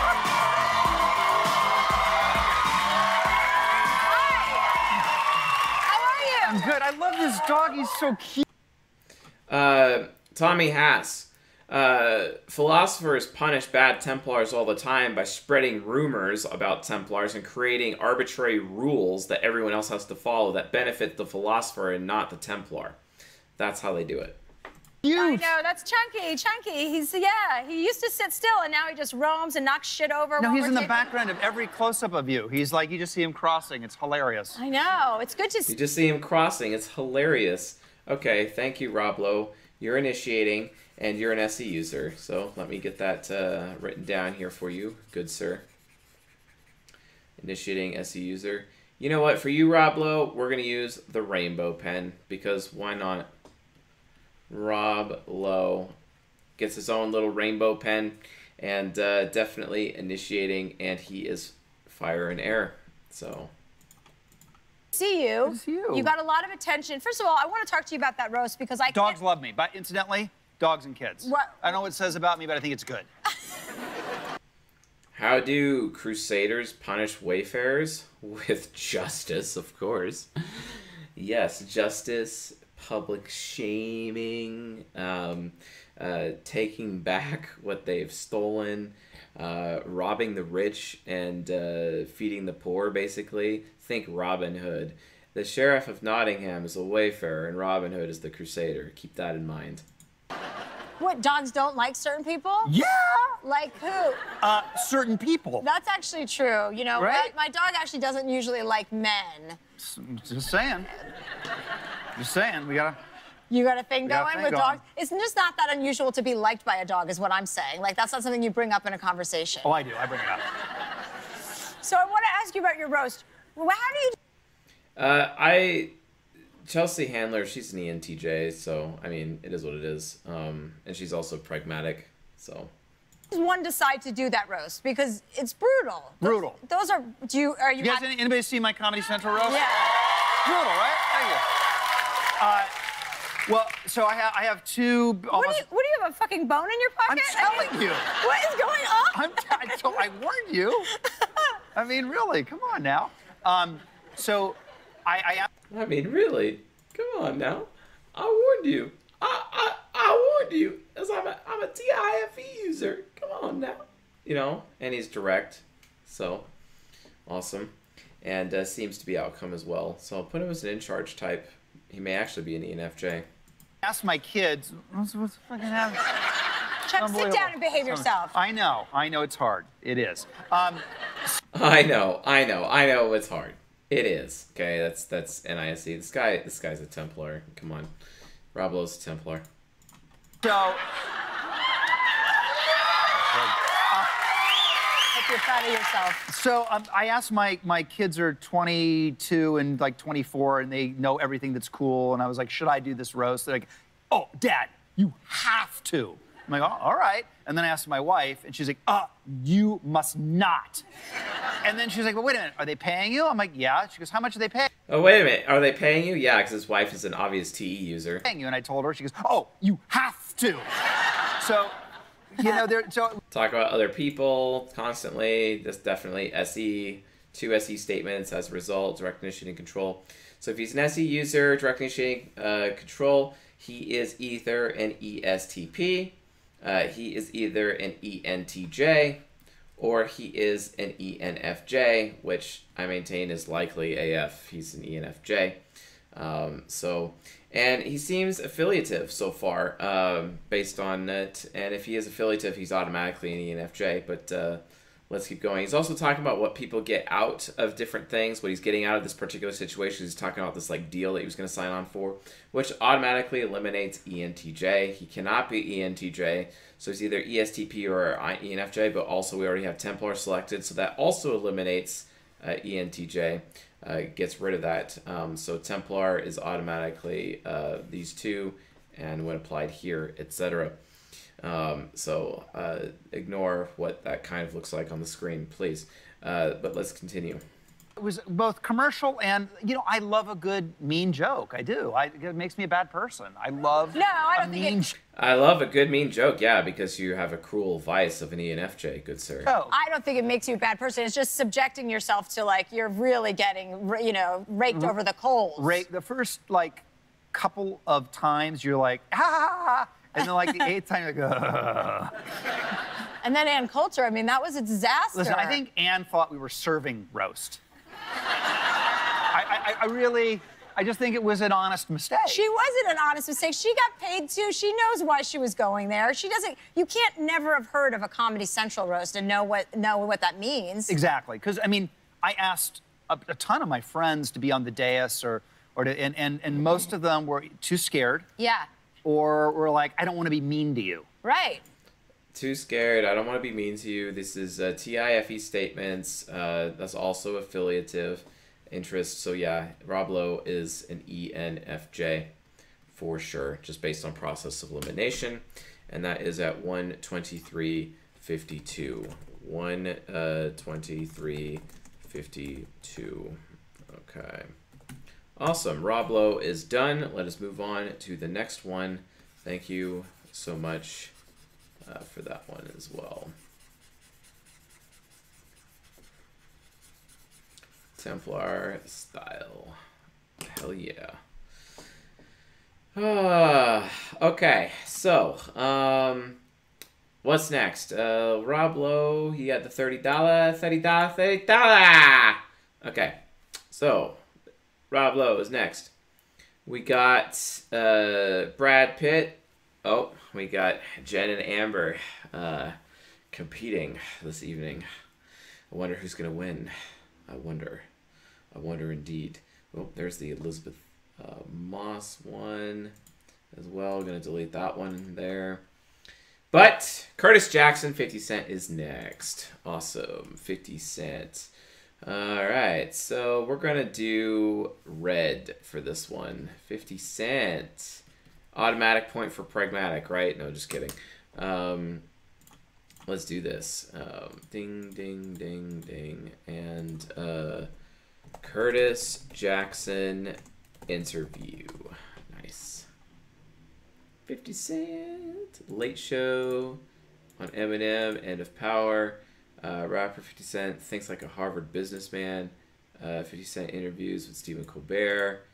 Trump offered $500,000. What? Why? Okay. I gotta see that.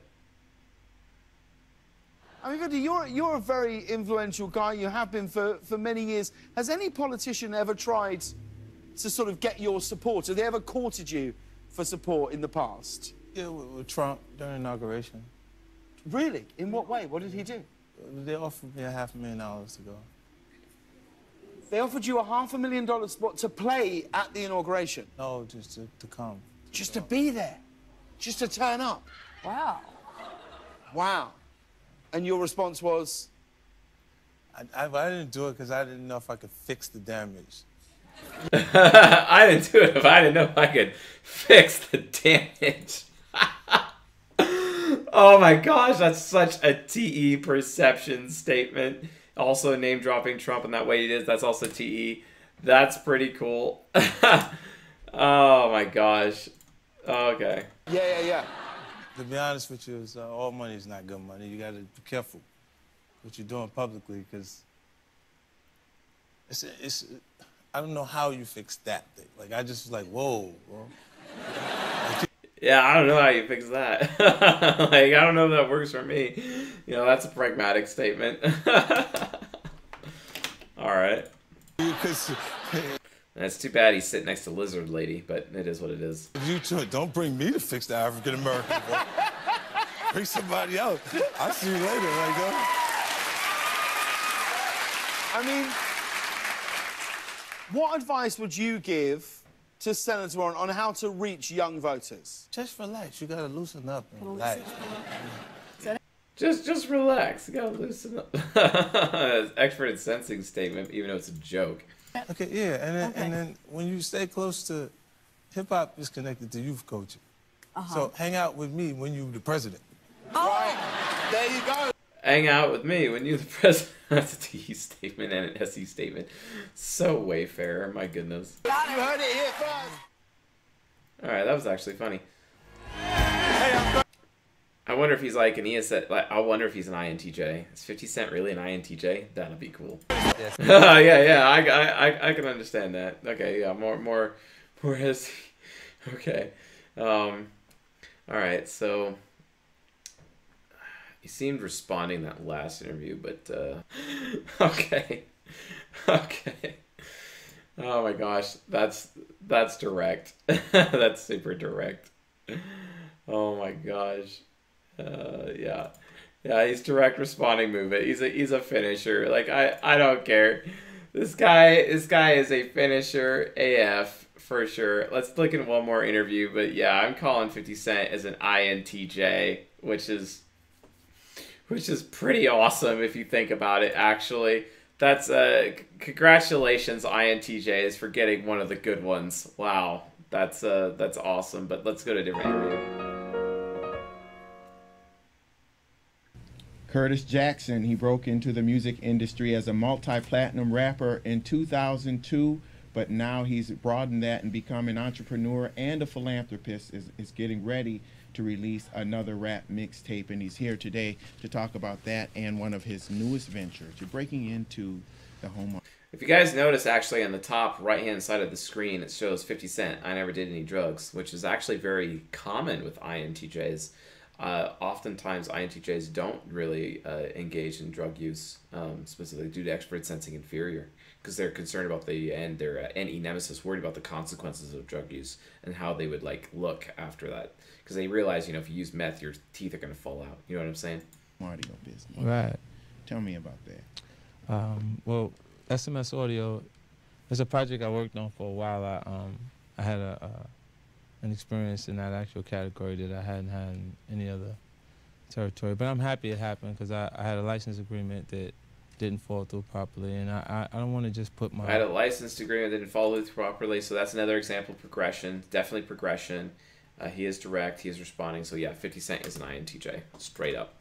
Awesome. That's so dope.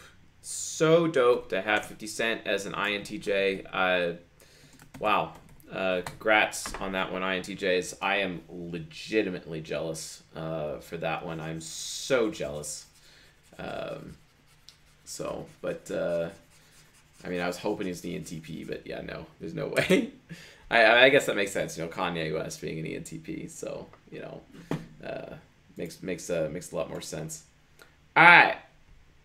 So, 50 Cent right here. Awesome. A little bit of some bidding here, huh? A little bit. So Childish Gambino, Jennifer Stone, Axl Rose, 31, Brad Pitt to 31, but Amber got in first, so we're gonna do some Brad Pitt. All right, so Brad Pitt is next. It's kind of odd that we've never actually done Brad Pitt, but fair enough. Let's do Brad Pitt interview. Let's check this out. Brad Pitt opens up. I was running. Yeah, no. Brad Pitt and Adam Sandler, actress on actors. No. And Margot Robbie, Once Upon a Time in Hollywood. No, I don't want to watch that one. Ellen reveals she dated Brad Pitt's ex-girlfriend. Wow, that's kind of an interesting situation. Interview from 1990. How about that? Why not? And for the editors back at ET, I was just going to get you to say to the camera what your name is and who your character is. Okay. And you can go That's anytime. his first question. This is it. It's a tough one, but... And my real name is Brad Pitt. I was born with it. And on this show, it's Walker Lovejoy. And who is he? That was not my pick. What a name. And who is Walker Lovejoy? No one really knows at this point. It's just a guy. I don't know. He's a reporter, though, isn't he? Or... Yeah, for now. I don't, you know, we're still, you know, just beginning with this, and when you have a lot of writers, it's going a different way. He initiated there. He initiated at that point. Okay. I was initiating. Brad Pitt. Oh my gosh, is he direct initiating control? Gosh, comes off pretty arrogant looking in this particular interview, but who knows? Don't forget, Angelina Jolie, I believe, is an ESTP. We've never typed her actually on the show, but I think she's an ESTP, and he like married her, so he might be an ESTJ, like George Clooney. Way in all these different directions, and people have their ideas, and they have their ideas, and so we're still kind of feeling that out. So I guess we'll just wait on that one. Do you think maybe the TV... Still feeling it out, you know, but I guess we should wait on that one. Seems pragmatic from that standpoint. is lacking in sort of shows that explore that time, since it is so important? Yeah, well, don't get me started on this one. No, we'll go, because it's interesting. Like, put some... Okay, well, you know, don't get me started on this one. Okay, that's initiating again. Go ahead. Well, unfortunately, a lot of television to me is a fast food fashion show, a lot of it. And it's because of money and time, and I understand it has to be that way, but it gets kind of frustrating. Because I wish I would spend a little more time with things like that. I wish they spend more time with things like that. I'm not paying the bills. Well, no, but it's a... Wow, that kind of came off as affiliative. Interesting. Interesting. And that was also direct, and that was outcome. Interesting. And so far, concrete. It's certainly a personal opinion, which is vital. I mean, that's what you think. That's good. It. So maybe you're quite proud then to be involved in a show that you seem to If it gets there, yeah. Well, maybe you guys should super chat me all the way to the top to find out what Angelina Jolie is then, huh? It's there. That's the plan. We're not there yet. How old are you? Me? That's the plan, you know. We're not there yet. That's a TE statement. 38. You're looking good. 14. What figures? Sounds like your measurements. But do you wish that there'd been a kind of a show like this to watch? For you? No, not really. No? I don't know. I don't see a lot of TV. Yeah. I think the producer was telling me. I don't really see a lot of TV. I don't really see a lot of television. You know, don't really see a lot of that. You know, kind of seems introverted sensing as well. Let's keep going. That you guys sort of collectively are concerned that this show, that you're treated as actors and this show tackles things and you don't become the latest teenage heartthrob or whatever. Oh, yeah. You know. Yeah. Exactly. I mean, we wanted to... Next question. No, what? Tell me, because that's... Yeah, that's not the focus. You know, we're trying to stay away from that. No, that's not the focus, and I'm trying to stay away from that. Ooh, because that made him uncomfortable, SI, and then adjusting the focus is expert intuition, and that answer that question may hurt his reputation, which makes him look more and more like a philosopher by the minute. Ooh. You know. It can be hard, though, can it? Because sometimes you lose control. I mean, if someone wants to... What do you mean? Well, I know on Jump Street, I worked on publicity for a while on Jump Street, and the kids there didn't want to be on the cover of Teen Magazine either, and it really incensed them that people seemed to be getting away from what the show was about. It upset, they didn't like it. But you lose control, it can be hard. Do you have any plans what may happen? Or? I have no idea, because I'm not there yet, you know, just... No idea, because I'm not there yet, because I haven't experienced it myself. That's SI, yep. I have no idea. Yeah. I have no idea. Do you feel comfortable? No idea. Okay, so keep saying that over and over, initiating again. This TE, still direct, very outcome. I'm not there yet, focusing on the outcome, direct initiating. I mean, just like looking at what we have, like looking at just this evidence, if we're going to ignore this whole section right now, he's automatically an ESTJ by like default. So let's switch interviews. Let's see here. Okay.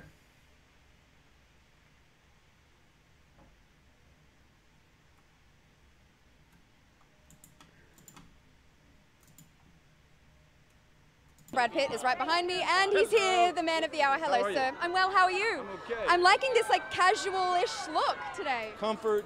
Casual-ish look, because, like, he's dressing for comfort. Wait a minute, did he literally say the word comfort? Listen closely. Look today. Comfort defines my fashion style. Comfort defines my fashion style. There you go, folks, from the mouth of the horse itself. Comfort defines my fashion style.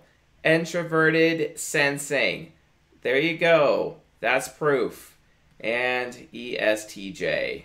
Congratulations, folks. Brad Pitt is an ESTJ. Cool. I guess that makes a lot of sense why he was married to Angelina Jolie. The Chase's theory is ESTP. Yeah. So...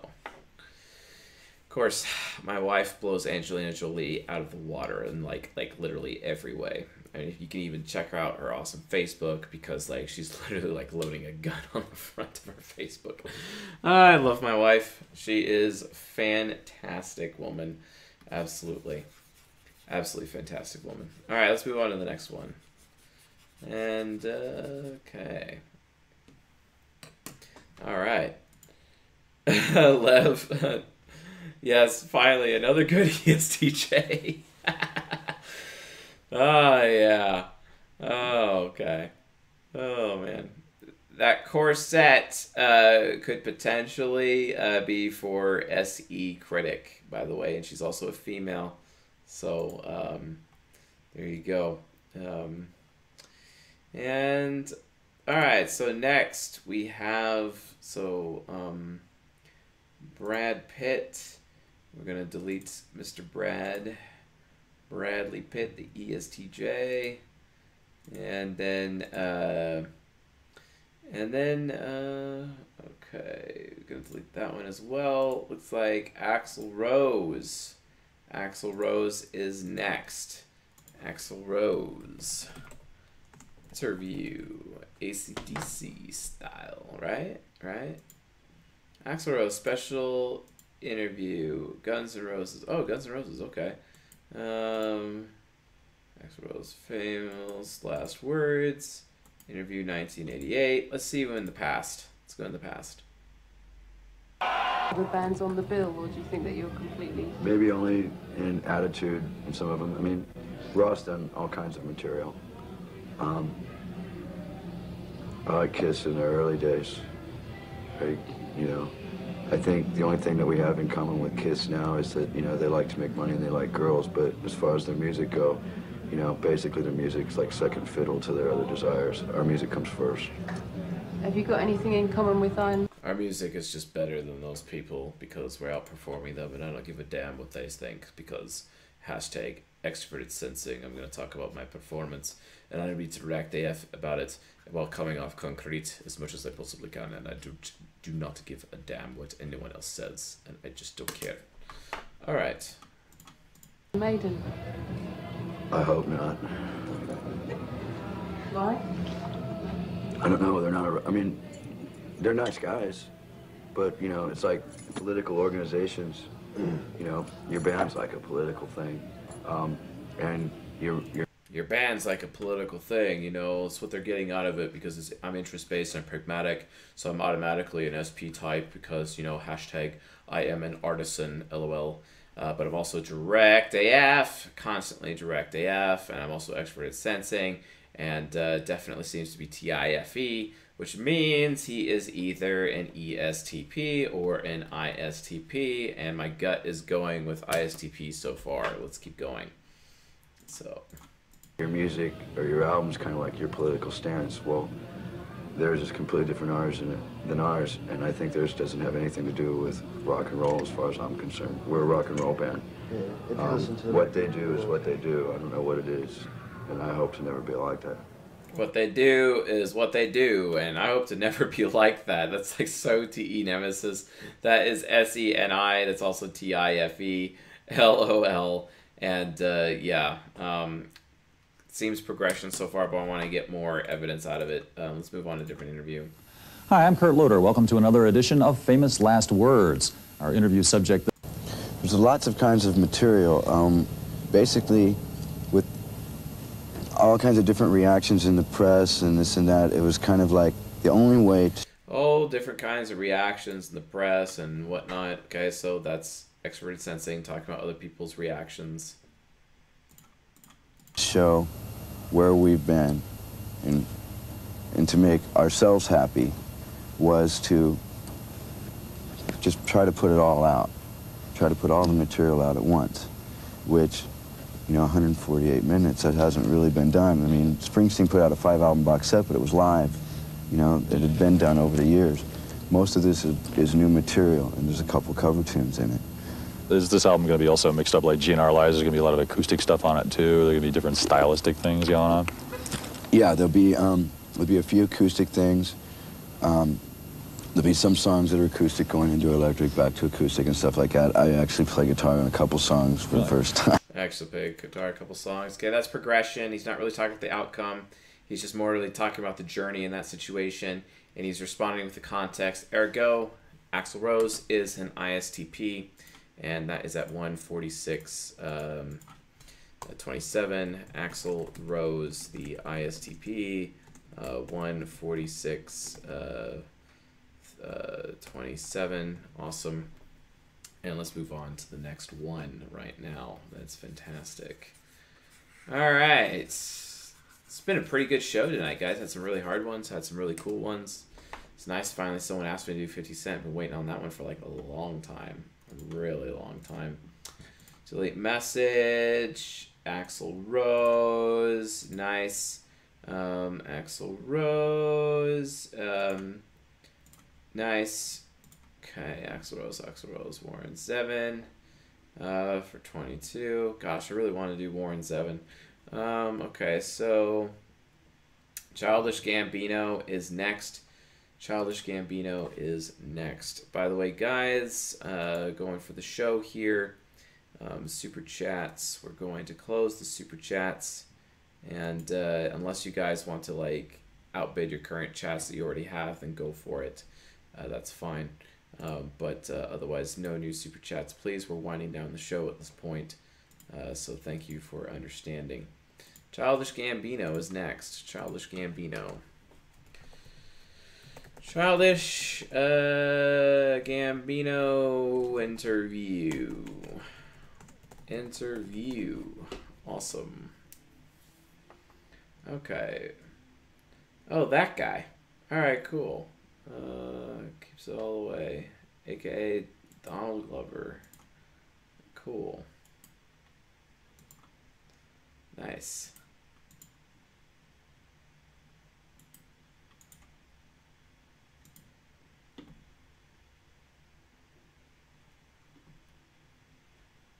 People feel as though you have to have something wrong with you in order to mix that.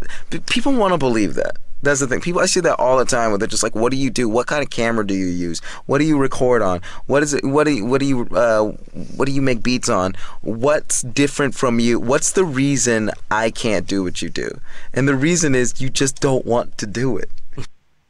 I think a lot of people want answers. Ooh, that was like really informative. All right.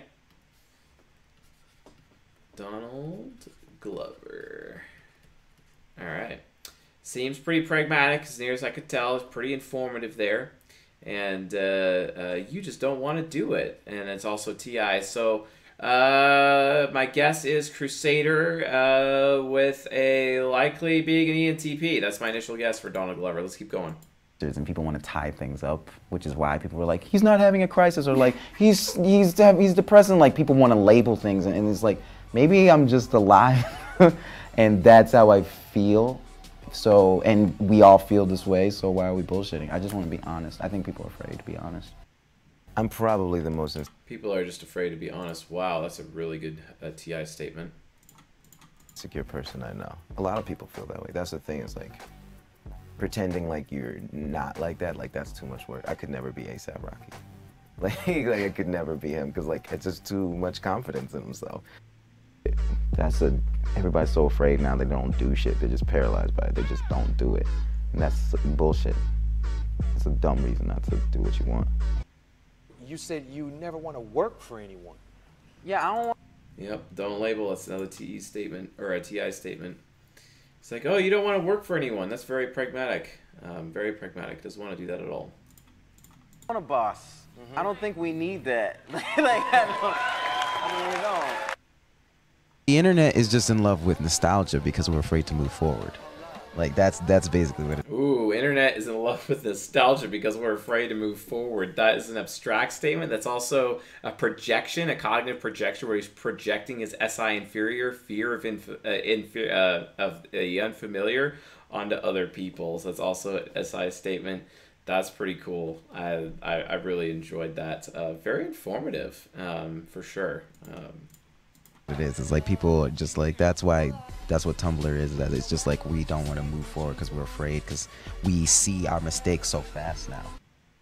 That's the thing. No one wants to have a fucking job. I don't want to have a job. That's the biggest problem with our life. Community was my career. I loved working there, and then by the end it was a job. It's a job. Hot 97 was my fucking end-all be-all goal. Yeah, guys, like, I totally identify with them because, like, you know, the CSJ community is really important to me, but, like, the second it becomes a job is, like when I'm just, like, completely not interested anymore. I'm just not interested anymore. Speaking of which, I'm working on a really cool project where I'm going to be roasting each of the 16 types and going to be releasing a video one a day, basically, where I'm going to be doing some pretty cool roasts. So look for that in the very near future. If you guys want to check that out, I highly recommend it. Also, folks, if you guys are not aware of this, check out csjoseph.life/Patreon. We are releasing the Season 19 How to Be the Best INFP, a cognitive development for INFP, how an INFP can reach enlightenment. We also did INTP already this month as well, but INFP, the final episode of Season 19, will be dropping this month. If you want to get in on that, I highly recommend you guys actually do. csjoseph.life/Patreon. Grab gold tier, check that out. You're definitely going to want to be a part of that for sure. Whole morning show, I got it. I'm like, this shit is a job. But the problem is people tell you you're crazy for feeling that way. Right. It's like, you found the thing that you're supposed to do, and they keep doing it. It's like, most people keep growing and wanting to find things that they love. Because I'm a stutter type, you know. He played such a good ENFP as well in the film Solo, the Star Wars film.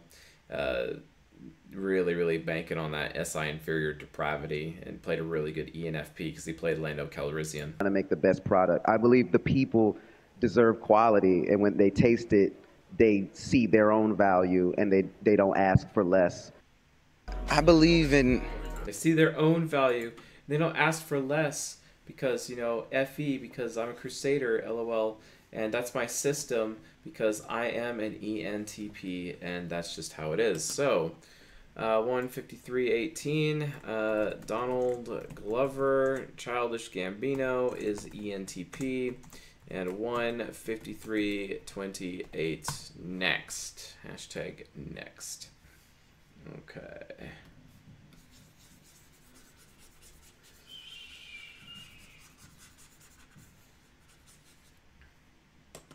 All right. Yeah, Star Wars Solo story lost money at the box office, and until Kathleen Kennedy just decided to jump off the deep end, in my opinion, the writing of that film was probably the most important writing, the most important aspect of Star Wars lore ever seen in any film ever done. And had some serious connections. That entire story of Han Solo had some serious connections to the new 3 films until basically Rian Johnson and then J.J. Abrams and Kathleen Kennedy decided to destroy Star Wars as we know it, which is absolutely pathetic. But, you know, it is what it is. Hashtag, you know, we have to, allow all of the snowflakes out there to just destroy everything instead of, taking responsibility for meeting our own needs, you know, because, why WTF not? You know, Childish Gambino. Awesome. All right, who's next? All right, Aaron Kyro is next. Aaron Kyro. Nice. Aaron Kyro. Interview. Cool. Okay.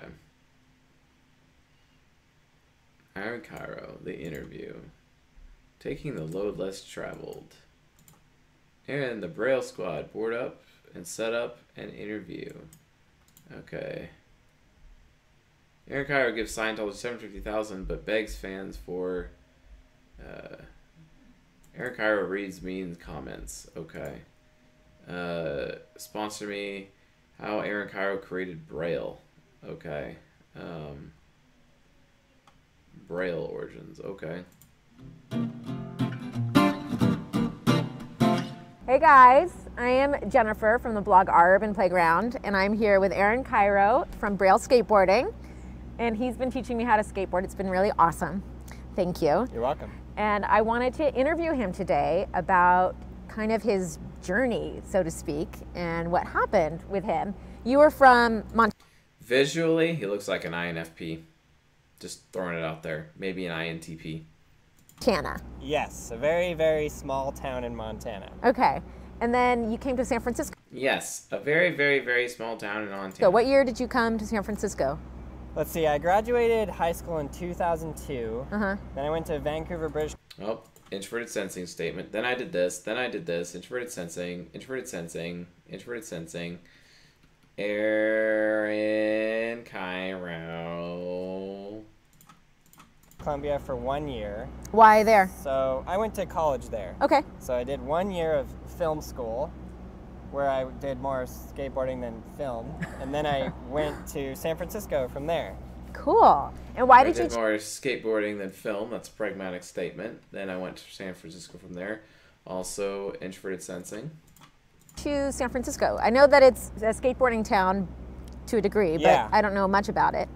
Well, San Francisco is the only place I had been to. I had never been to LA at that time. Okay. Okay, San Francisco is the only place I've ever been to. Never been to LA at that time. Expert feeling self-deprecation. Definitely informative, responding, and outcomes so far as near as I can tell. Now looking back, it probably would have been a better move to go to LA. But San Francisco had this one spot that was a manual pad, and it's manual skating is... San Francisco had this one spot that was a manual pad, and my SI child definitely preferred it because I'm an SI user.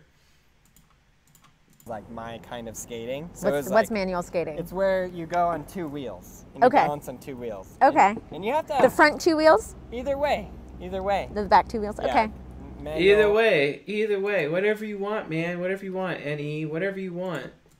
Or nose manual would be the front 2 wheels, right? Okay. So I pretty much moved here for that spot, which sounds kind of ridiculous, but I'm So pretty for ridiculous. one spot on the whole planet. I moved here for that whole one spot, you know, because like it sounds pretty pragmatic if you ask me. Yeah, and that's very outcome focused. So yeah. You moved to San Francisco. Pretty much. Okay. Yeah, and then, you know, it was just the only place I had ever been, so I think it was just a little less scary than moving to, like, LA. And at the time, San Francisco was a big skateboard community. We had magazines here, and lots of skaters were here. And now, like, that spot is gone, a lot of the spots are gone, and now there's less industry in San Francisco now, I feel like, that's my opinion. Okay. Than there is in LA, because there's a lot in LA and tons of plazas everywhere and tons of skate parks and all the companies. I feel like that's my opinion. You know, that's a expert feeling point of view.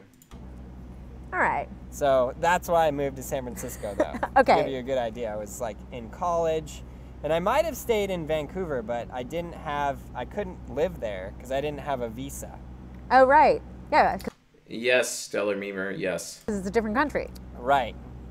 Okay, cool. So then why did you start, because there's different tracks that people take to go professional as a skateboard and make that their career. So you told me a little bit about how you started doing YouTube channel. Yeah, well, I guess I had a few sponsors that were really good, but I wasn't going anywhere with it. I wasn't like progressing up in the ranks of those sponsors, and you know, it was just kind of wasn't going anywhere. And then I had these 2 video parts that went out, and it was cool. A lot of people saw them, and apparently like a lot of people on the East Coast were recognizing me, and it was cool, and they really liked it. Some people on the East Coast are recognizing me. It's FE self-deprecation. He's not dropping any specific names, even though he knows that he has specific names. He's specifically avoiding being TE. He doesn't want to make himself look more important than he is, etc. It's very extroverted feeling, self-deprecation. But still, like, the sponsor thing was going kind of it was just stuck. Kind of just... It was stuck for a very long time. Like, at the different levels of sponsorship, which I made a video on my channel covering, like, the different levels of sponsorship. Yeah, I watched that. Yeah, so I was stuck at that lowest level. Okay. And some people just are going to be stuck there forever. And that, you know, that probably would have been me. And so I combined these 2 video parts and I put them on YouTube. And if it's the first video we ever uploaded on the Braille channel is that one. Okay. And it got a lot of views, surprisingly out of nowhere. And I was just like, whoa, this is crazy. It was like when YouTube was brand new. Yeah. And it just did really well. And that was like a shocker. Oh, this is crazy. Okay. In the skateboard community. That was a shocker. I never had that experience before, TIFE. So yeah, definitely Crusader, informative responding outcome. So he's like ISFJ or he is INTP, but definitely pragmatic, so not an ISFJ, which means through process elimination, this man is an INTP. Interesting. And he's also obviously very systematic, given that he's a Crusader. So we have Aaron Kyro, INTP at 2 hours and 35. Awesome. Well, that's let's see here. that is it for tonight, folks. Thank you all for coming for How to Type Famous People in April 2020. And yeah, it's pretty cool that you're getting an INTP who's not a stereotype, but it's fantastic for you all to be here. Hopefully you guys are all staying safe given the situation that's out there and whatnot. But look for additional content to be coming out this week.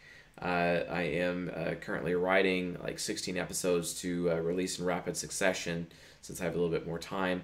And then I am going from there. No, he wasn't interest because he was focused on talking about the process with which he approaches moving to San Francisco and also how to use a skateboard and whatnot. So like the system around the spot that he figured out. So anyway, with that being said, folks, you guys have a great night, and I'll see you guys next time. Also, let me don't forget we got the Ruby conference coming up. Also, Patreon Q&A is also coming up, and we have a whole bunch of other events going on this month. And I'm going to be releasing a little bit more stuff publicly as well on YouTube for some fun. I'm going to be roasting people. It's going to be great. So anyway, with that being said, folks, have a good night.